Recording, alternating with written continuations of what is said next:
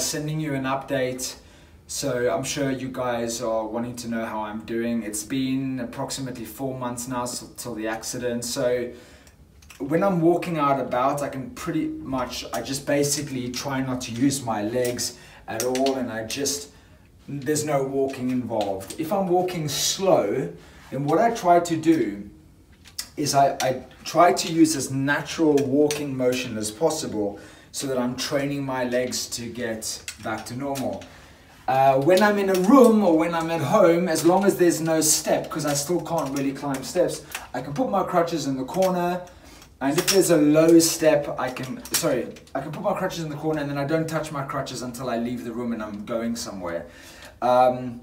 Most days, I can do steps. I can do steps like sideways, and I have good days and bad days. Most days, it's 5 a.m. right now. Most days, by the end of the day, from my shins down to my ankles are completely red, sometimes purple. I mean, Jules will vouch for this, and completely swollen.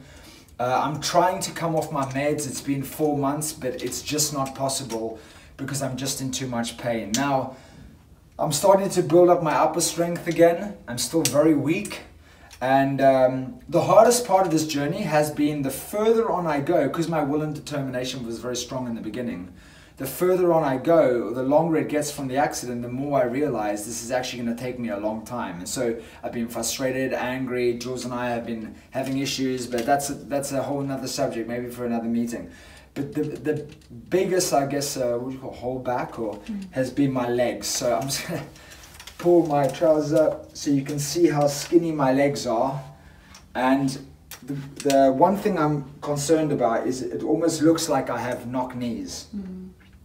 So I need to build up the strength around my legs so that I can't even do it now, but if I lift my feet up, because they're sore, I need to get to a place where I'm doing that and my legs aren't collapsing like this. But if I walk, because I can't walk, then this is what it looks like.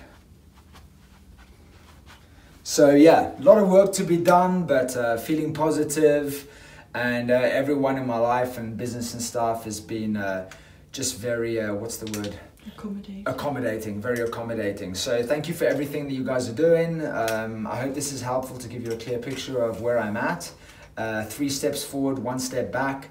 Yeah, feeling good. Like you guys said, it's just going to be a long journey, and I just got to be patient. Thank you.